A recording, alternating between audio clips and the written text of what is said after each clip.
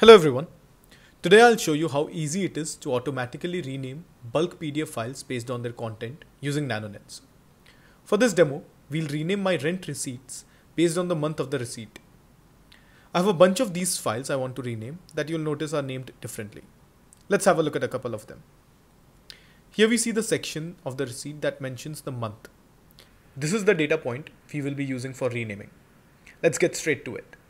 First, log into your Nanonets account or create a new one with your business domain. It's free. Then let's create a new workflow. To make things easier, I'll select the receipts workflow template. You can choose the other options or even create a custom template, it's your choice. Next, click on upload file and upload a sample receipt. This is where we specify the data point for month, which the model will then use to rename files. Notice how most fields are pre-filled by the model. Here we see that the model has already identified the month of the receipt. But what if there's a field you want to use for renaming that wasn't pre-filled? Simply select the area of the page you want the model to read with your mouse and add the label. For example, I just added a new field, name, over here. Now let's say you want the renamed file to go to a specific folder on your Google Drive. How do you do that? Easy.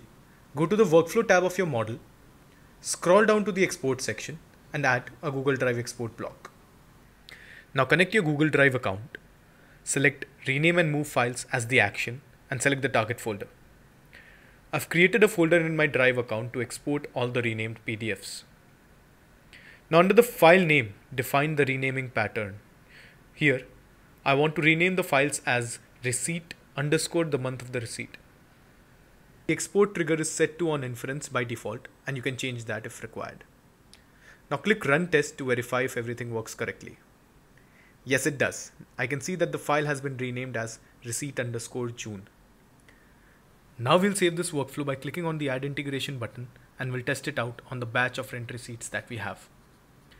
Let's head back to the Extract Data tab and upload all the rent receipts for bulk processing.